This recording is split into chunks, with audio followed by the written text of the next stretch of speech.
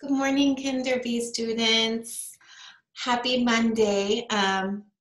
Here we are at our second week of online mobile learning. I miss you all so very much. Before we get with Bible, you could go ahead. I encourage you to go over to the playlist and do Worship We Love in Class and at Home videos. Again, I want to do these with you guys. I want you guys to enjoy still worshiping and singing and praising God. And so maybe before we begin our Bible story, you could go ahead and do that. But I'm going to begin right now, and we are on a new chapter in the Bible, and this is Jesus Loves Children. Amen. So I'm going to hold up my poster. So I'm sorry if you guys don't see me, but I'm going to read the story to you of Jesus Loves Children. Some people heard that Jesus was coming to their town and they got really excited. They wanted their children to meet Jesus. They wanted him to touch their children and pray for them. So they called their children. When everyone was there, off the families went down the road towards the place where Jesus was. As these families got near to the place where Jesus was teaching, they could see that he was talking to some grown-ups, and they could see that Jesus seemed busy. Yes, they could, because everybody was going to see Jesus. But the people wanted their children to stop to come and meet Jesus.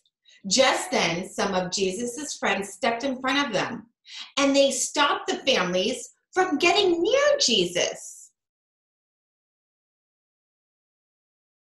Jesus was busy talking to grown-ups, and his friends thought it was more important for Jesus to talk with grown-ups than children.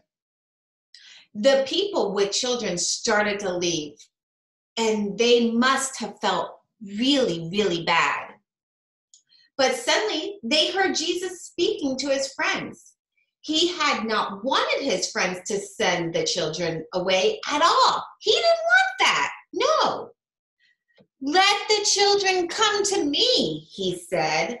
Do not send them away. Children can show us what it really means to be part of God's family. So the children came to see Jesus. There they are. There they are. And Jesus took them into his arms. He prayed for God the Father to help each one of them. Jesus showed his love for the children, and the children were very special to Jesus. What a wonderful day it was, and the children felt happy because they met Jesus. So guys, let's recap this story. Who was Jesus talking to when the families came near? Who was he talking to? Oh, did you say it? Yes, he was talking to the adults. Yes. And what did Jesus's friends do when they saw families trying to get close to Jesus? What did his friends do? Mia, what did they do? What did they do? Yes. They said stop. They stopped the families because Jesus was really, really busy. And that they said that it was too important to talk with the children. What did Jesus do when he saw his friends keeping the children away from him? What did Jesus do, Katerina? What did he do? He told his friends to let the children come. Yes. And why do you think? Let's think about it. I see you thinking, Patrick. I see you thinking. Yes. I see you thinking about it, Nyla. Why do you think Jesus wanted to see the children? Yes, Yes, let me hear you louder. Why did he want to see the children? Yes, because Jesus loves everyone, including children. He loves you. He loves me. He loves your families. He loves your friends. He loves everyone. So that is the beginning of our week of Jesus and the children.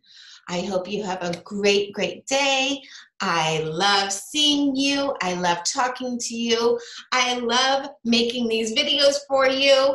And everybody say hip, hip, hip, hooray. Okay, you guys have a great day, Kinder B students. I miss you. Let's give a big hug. Wrap your arms around tightly, tightly, and have a blessed day.